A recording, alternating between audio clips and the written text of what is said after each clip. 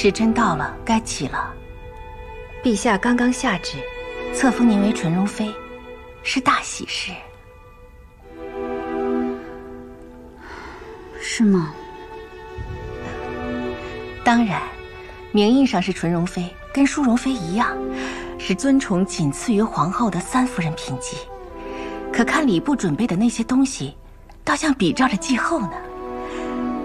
天还未亮，青海宫就亲自送来了一壶稀世鲛珠，说纯容妃幼年逢仙，是海中的鲛人所赠，拿着一壶珠子作为您的嫁妆。陛下得此吉兆，满心欢喜，已向司礼官口授册封旨意，还为您赐下一个别号——斛珠夫人。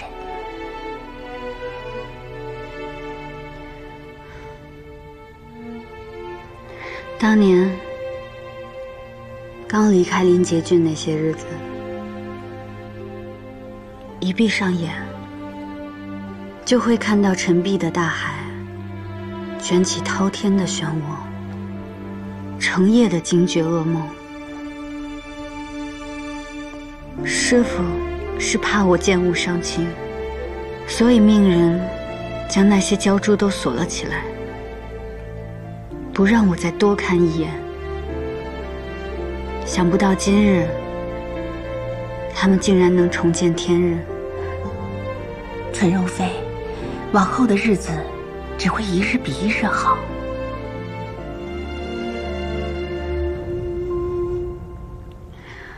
先下去吧，我想静一静。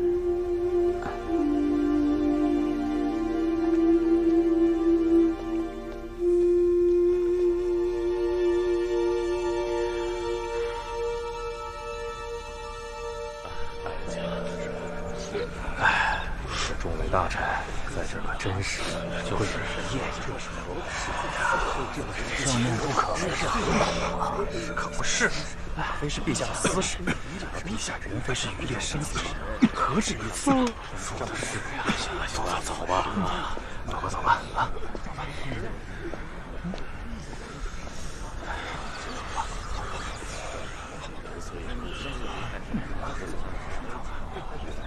身子突然消瘦了点。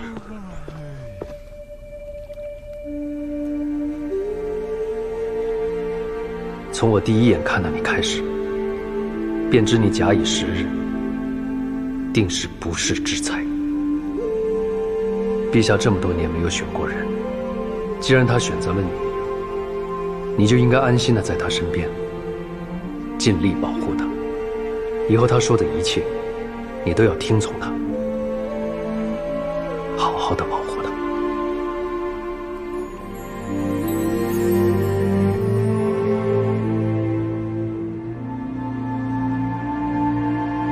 全都准备好了。是。不再去看看。君臣有别。纯容妃，我给你沏了一壶。纯容妃。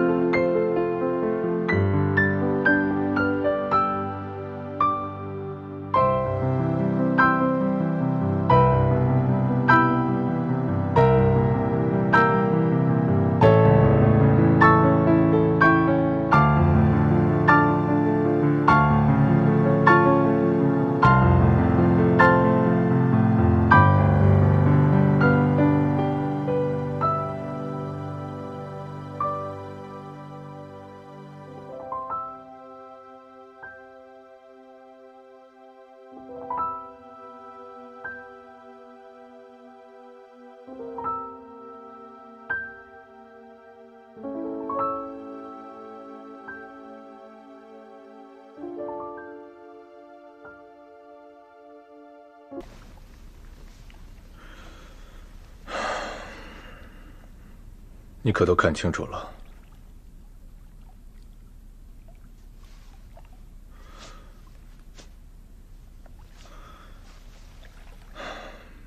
咬一口。怎么了？不敢？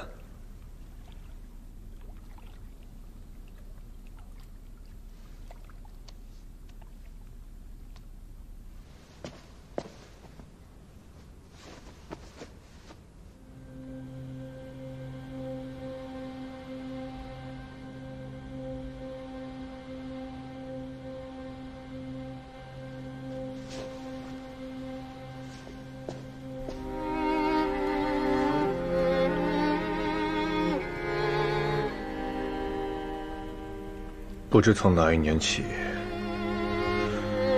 我再也不会感到疼痛，再也不会流血。你猜是为什么？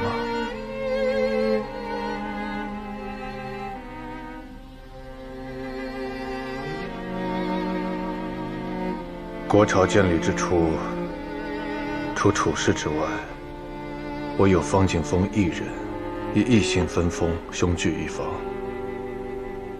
自那时起，刘上方氏的爵位便世代传袭。每一代方氏之子，到了垂髫之年，都会被送入宫中，与诸皇子一同教养。自方景峰起，青海公爵位传承至今，恰好53代。而王位传承至今不多不少，也是53代。为什么？